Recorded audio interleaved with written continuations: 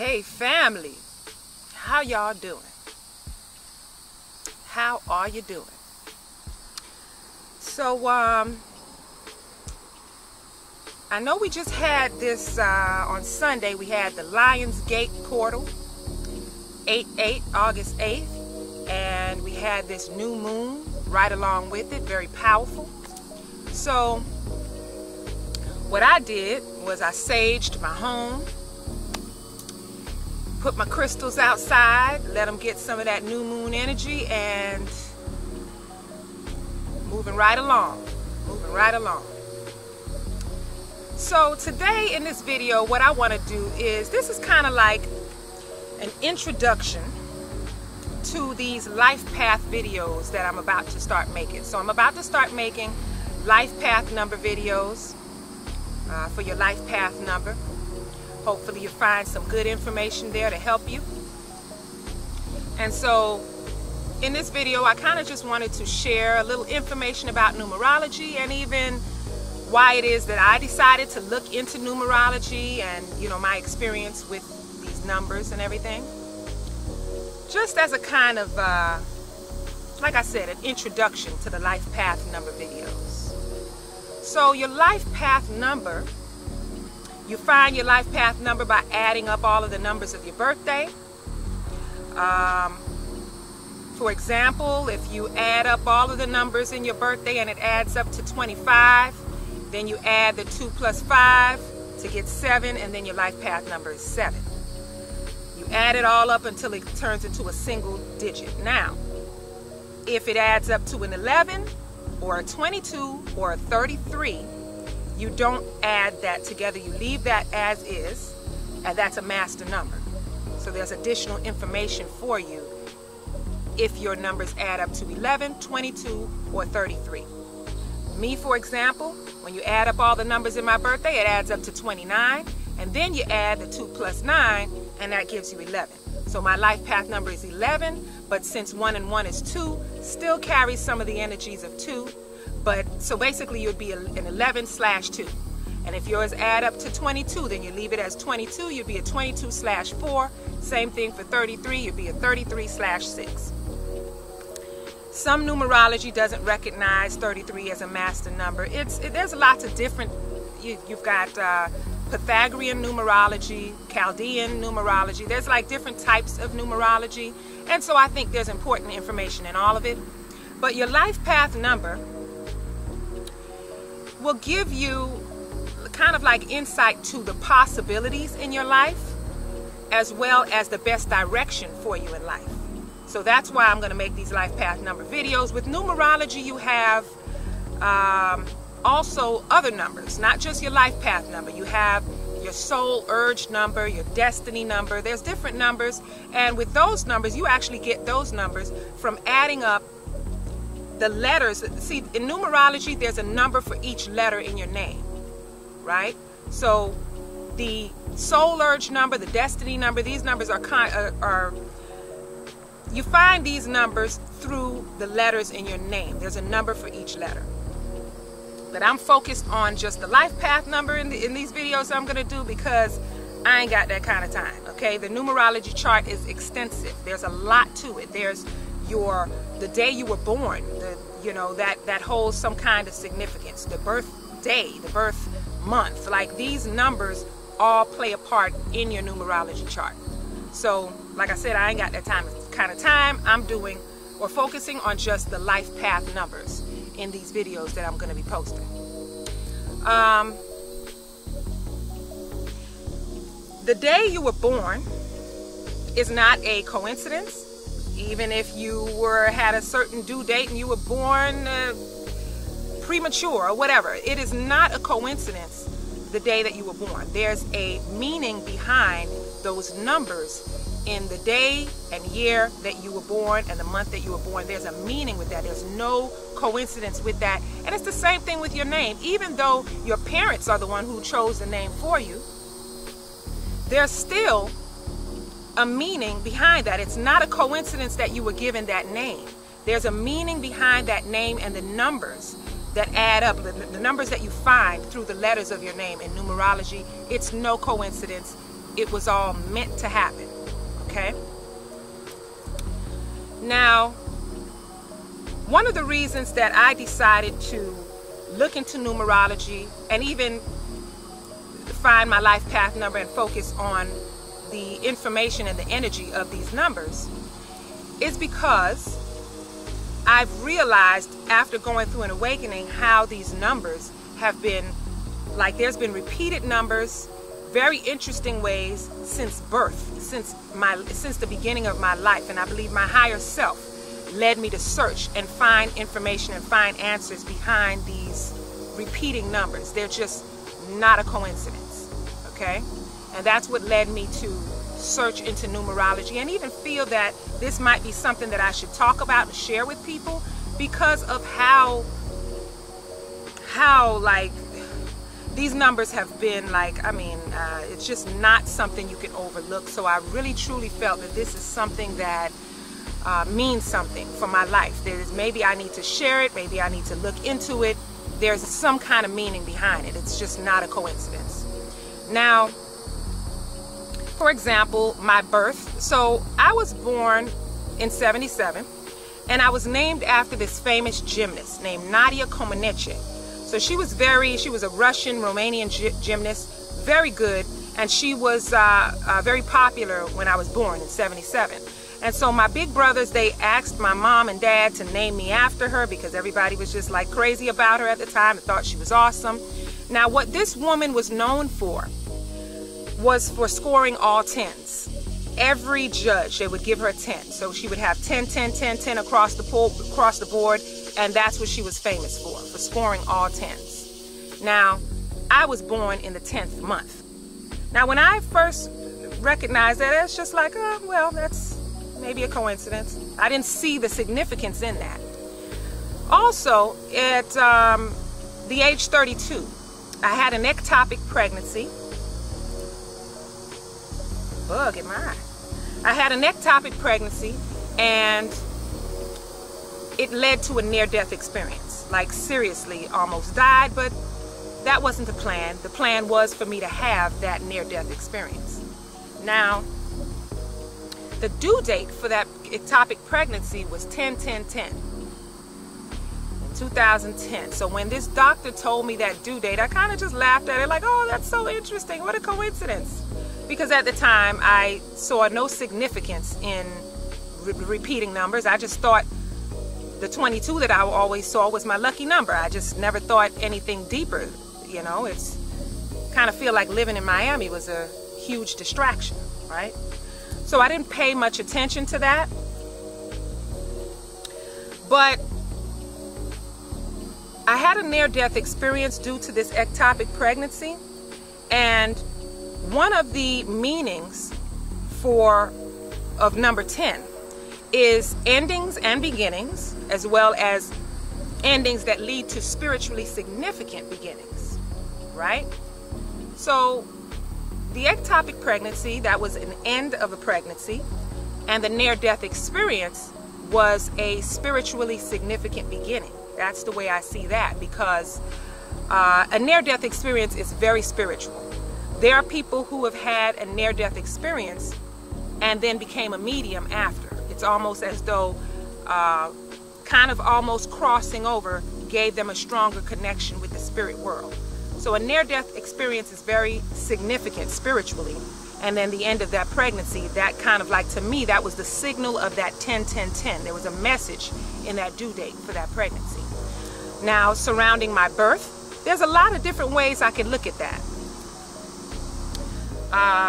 Being named after the gymnast, famous for all the 10s, and then being born in the 10th month. My death, my birth, you could look at as a spiritually significant beginning. But the 10s, I can also see that as maybe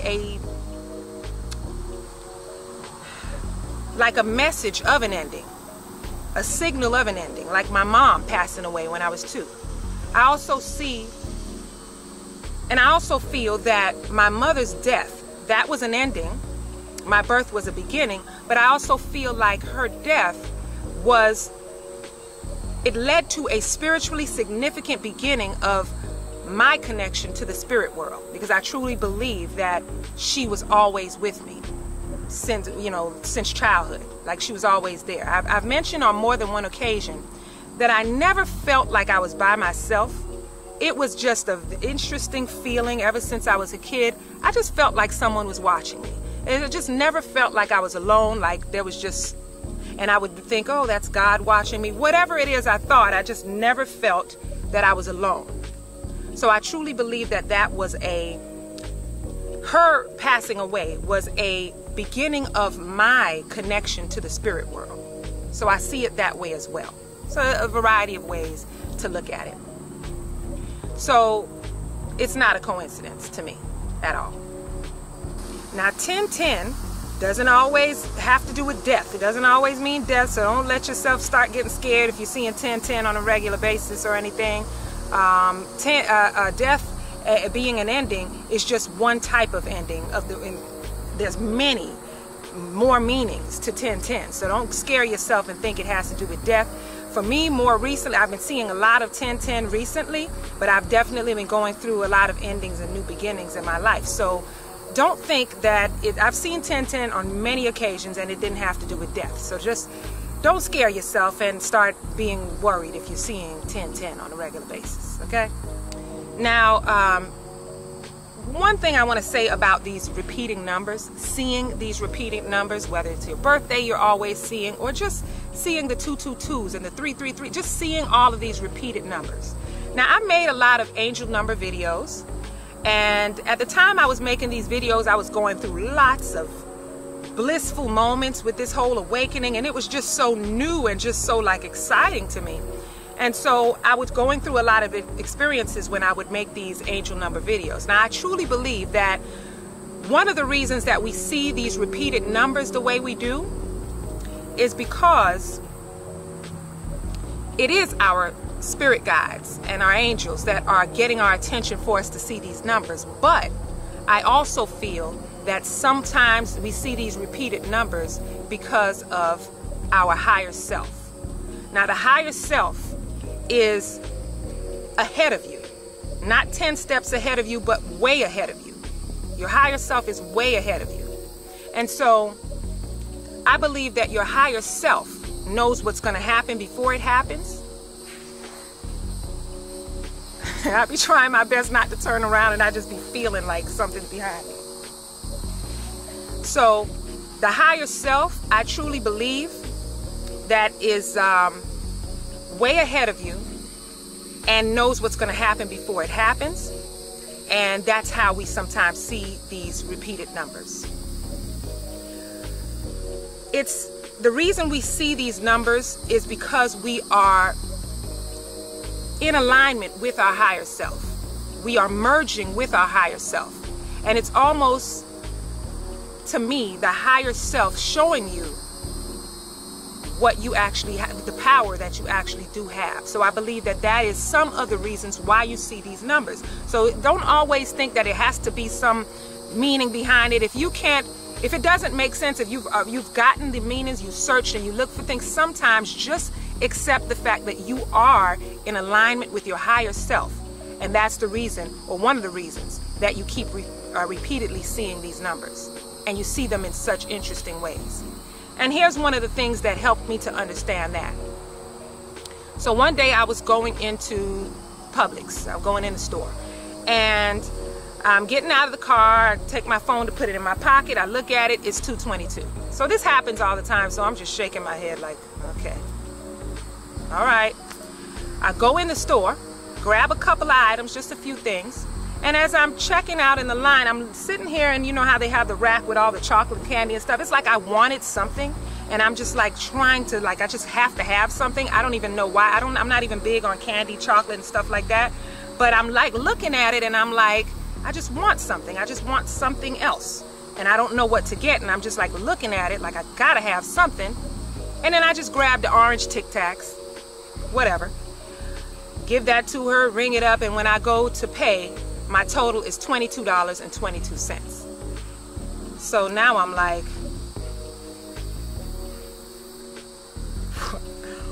what the hell? Okay, I just saw 2222 coming in the store. Now it's 2222. What? Okay. So I'm leaving out of the store and I'm walking to get in the car, and I'm just like kind of like in a daze sometimes when this happens. Like, what the hell is going on? And so it dawned on me that if I wouldn't have picked up those Tic Tacs, the price wouldn't have been $22.22. So now I'm like, what is it that made me feel like I just had to get something? I just had to have something. And it's like I just picked something that made my total $22.22. And then I start to realize that that is not just, that's deeper. That is the higher self that actually already knows what to do to kind of get you to see these repeating numbers. So that's some of the reasons why you see these repeated numbers. You got a lot of people that I've even recently seen somebody comment like, what is it with people and these repeating numbers? It's just a coincidence. That's all it is. It's not a coincidence, okay? It's not a coincidence. And many of us know that it's not because of how it happens. It's just like, it's not a coincidence at all.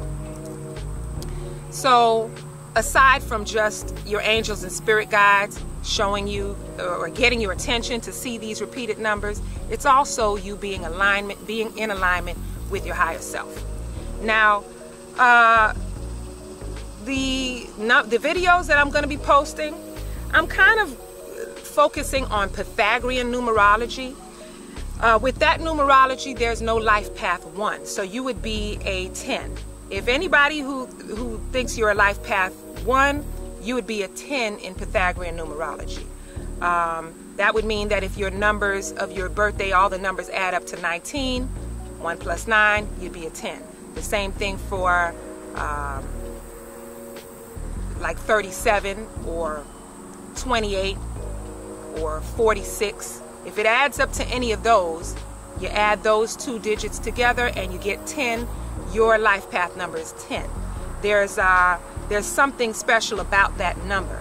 So I'm not going to start, when I start the life path number videos, I'll be starting with 2 and not with 1, because 1 would be a 10 in Pythagorean numerology. Pythagorean numerology also states that there's no master number 33. They don't look at 33 as a master number. It's a 33-6, and I guess the reason why is because they look at 33 as a powerful mind number, but not necessarily a master number. But I'm still going to do, because there's lots of different numerology. Some they do see 33 as a master number, even 44 or 55, but I just think that's too much. So I will make a video for life path 33, because I do feel like there is some additional information in that 33/6.